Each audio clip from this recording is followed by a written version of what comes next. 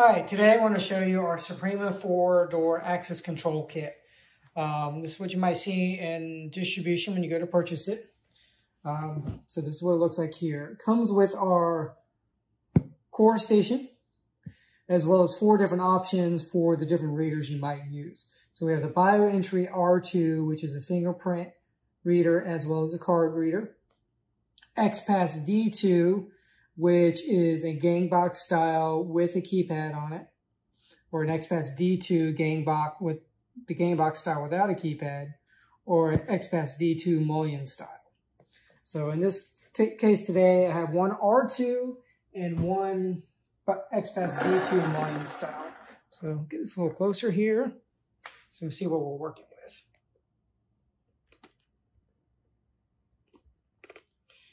All right.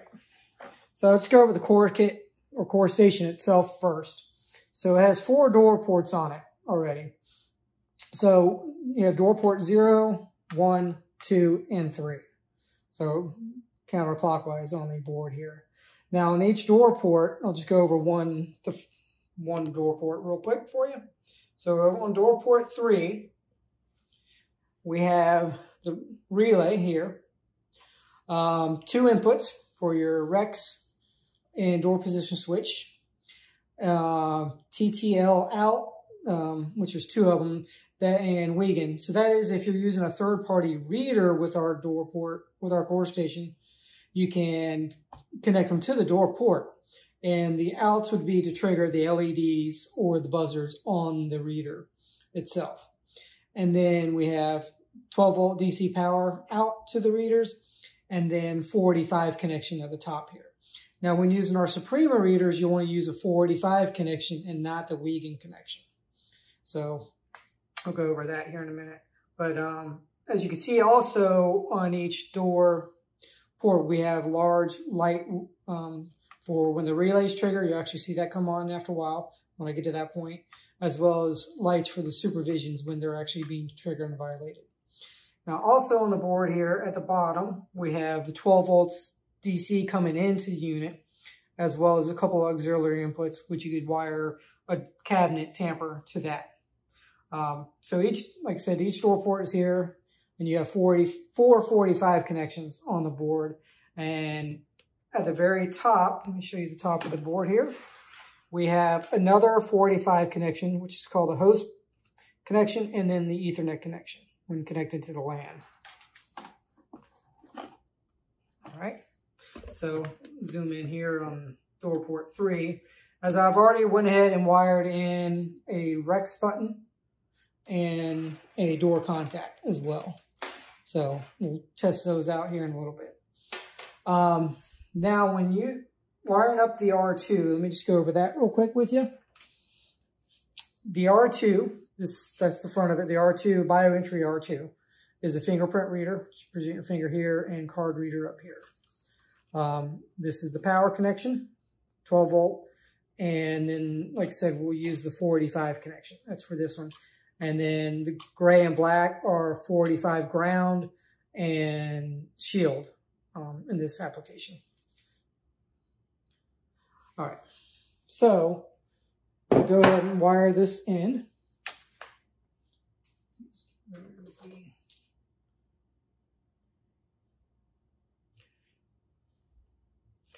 Go right into the 45.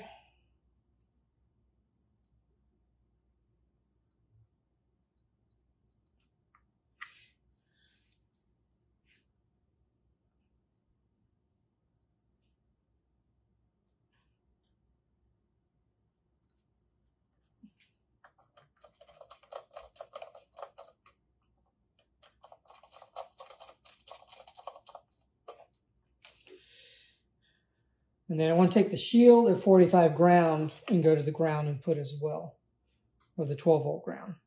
So all the grounds on the board are same polarity and have continuity between them.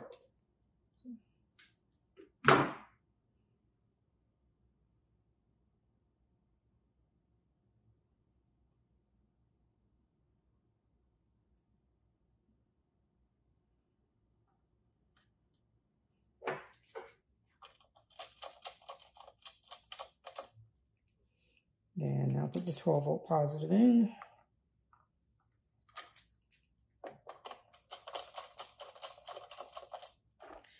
And now with the Rex, I wired into port 6, and the door contact are wired into port 7. Now, something to take note with any of our readers, no matter which model you're working with, there's a serial number here on the back of the unit. It's good to document that serial number before you mount them and document where you mount them, because when you're inside BioStar 2, which is software used to add them in, you see them by serial number. So if you have multiple readers of the same model type, you can't necessarily tell where they're apart. So if you document it beforehand, just a best practice to do so. I'll go ahead and we'll wire in. I have an XPass D2 mullion style. I want to wire that into door port 0. And now this is the XPass D2 mullion. And now on the back of the unit, it's sealed as far as the wires going in. So this can be outdoor, it's outdoor rated. It can be mounted outdoors and so forth. While the R2 I just showed you, it has pigtails that can come out the back. It's for indoor use only. So with this pigtail here, a lot of people ask, oh, do we have an adapter for that to connect to it? No, we do not. So we just tell people cut it off completely or just cut off the wires you're going to use. This application, I'm going to be just using the 485 and power. So take the red and black for the 12 volt, snip them, and then same thing with the 485 connector. And then you can just tape the rest of them off. So let me strip these back.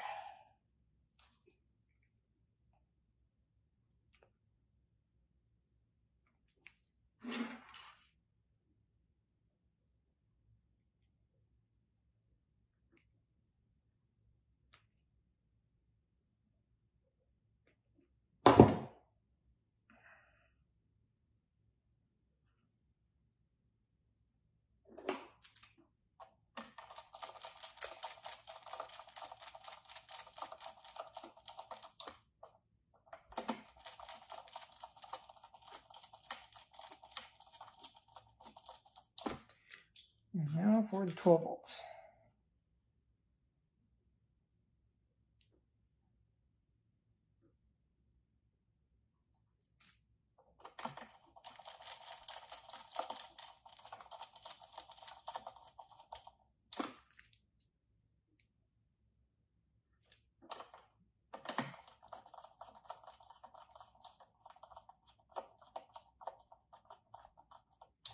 And once again, I have my Rex button, which are wired into input 0 and a door contact into input 1. All right. So go ahead at the top, I'm going to go ahead and plug my Ethernet connection in. And then at the bottom, I already pre-wired the 12 volts coming in. So let's get that plugged in.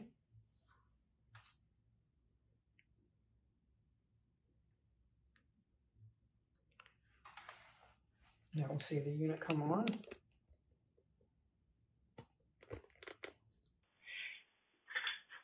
Okay, so now we've got the CoreStation all wired up. We'll go ahead and find it inside of BioStar 2 and configure the system.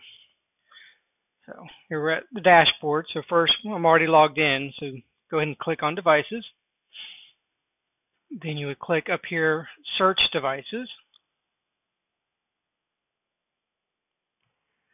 Found the CoreStation. Go ahead and click Add. One device is added. So just go in here to the CoreStation properties. Click on this page. It brings up the CoreStation properties. This field you can change, so you can label it to what is appropriate. If it's in a particular comm room, if you have multiple of them, you can label it which comm room or so forth, so you can identify it and know where it's installed at. Pick your time zone. I'm in the Eastern time zone. Here, if you want to set the IP or change it, you could do so. So if you uncheck that, there. And then you can change the IP and change the server and so forth. Scroll down here. That's pretty much all you'll need initially for that. Hit apply. Now come up to the CoreStation in the directory tree. If you right click and then do search slave device, what it's going to do is pull the 485 circuits for any devices on there. And we're looking for the bioentry R2 and the XPath D2 we've already wired in. It sees it here, finds their IDs and so forth. So just acknowledge. Got the tamper because I don't have the back plate on the back of the unit, so it has a tamper built in. So in this case, we'll go to the property page of the R2. Once again, in the name field, you can name this. So we want to call this lobby to office door, or actually reader.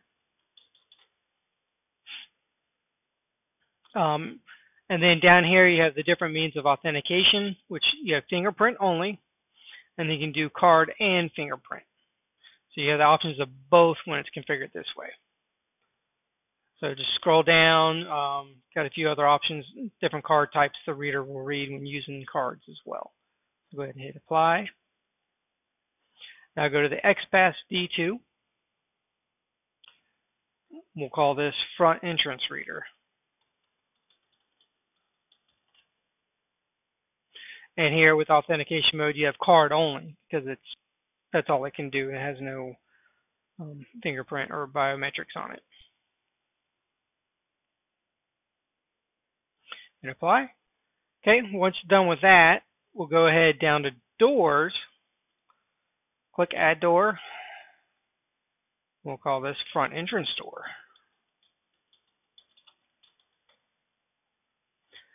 Now, under this drop down, you'll pick the device. Don't pick the CoreStation, you'll actually pick the reader. I've seen people pick the CoreStation and it's not working because it's not an actual reader. So do front entrance reader.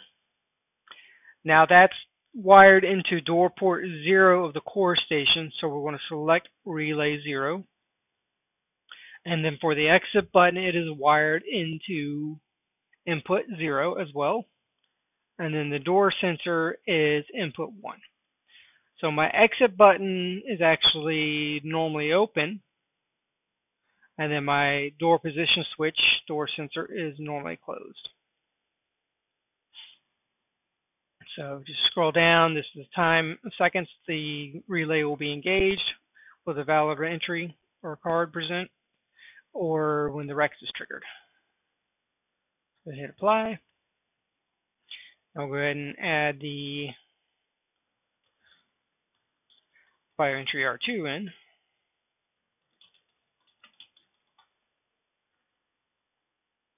Go ahead and pick the lobby office door. That is wired to door port 3, so we use relay 3. And the REX button is tied to input 6, while the door position switch is input 7. And once again, my REX is normally open while my door position switch is a normally closed circuit. And apply. Okay. Now we'll go up to users, and we'll add myself in as a user.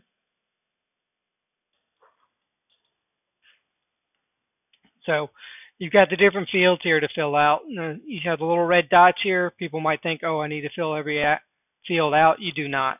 Just focus on the name field and then the ID field. Now the ID field will auto-populate as you put users in, but you can change this as you're creating a new user. But once you save the user or apply the user, you cannot come back and change this user ID. So if you want to have your own custom user numbers or ID numbers, make sure you set them up as you're creating new users. Operator level refers to if the individual will be logging into the BioStar 2 software. I'm not going to set this up for that, so just leave that as none. Now this is where you'll present or add your credentials. So first, I want to give myself a fingerprint credential. Select the device you want to enroll on. So we just select the biometry R2. Go ahead and click View Image, just to show so you can see what it looks like when it's reading the finger. So click Add. This brings up your first finger. You can actually have multiple fingers if you want. You can have up to 10, but I'm only going to do one in this case. So I'll go ahead and delete these others I created.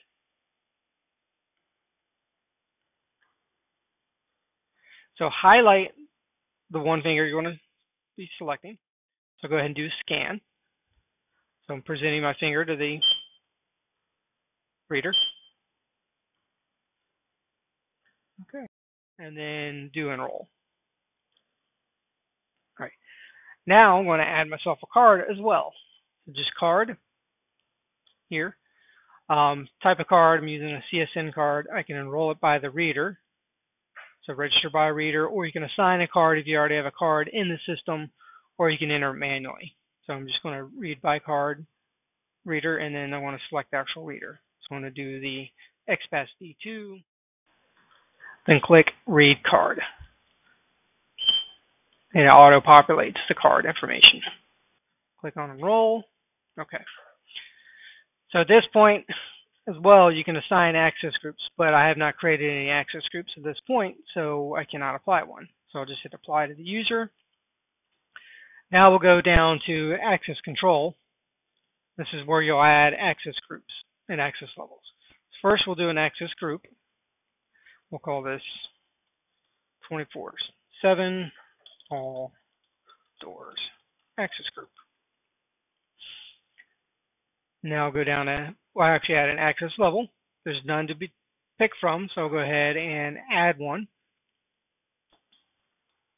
Call this 24/7 access level.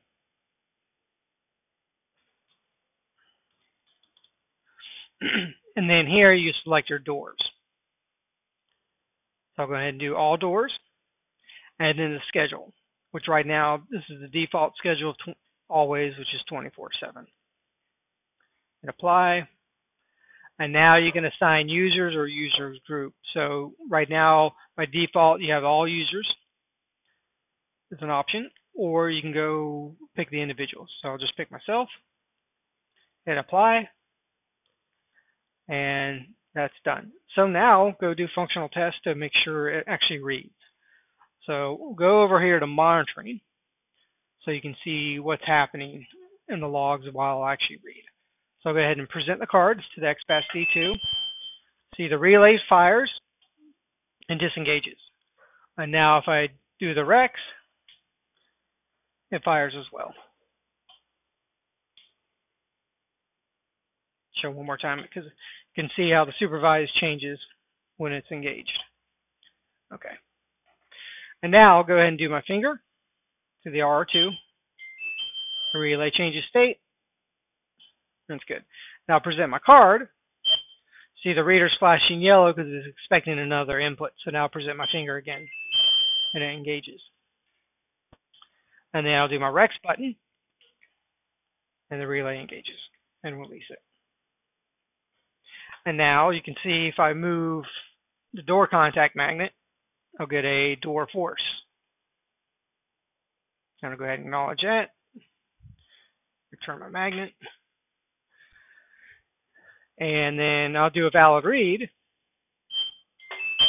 Remove the magnet and simulating a door held open.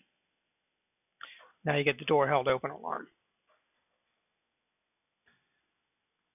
And that's it for configuring the CoreStation with the XPass D2 and a bioentry R2.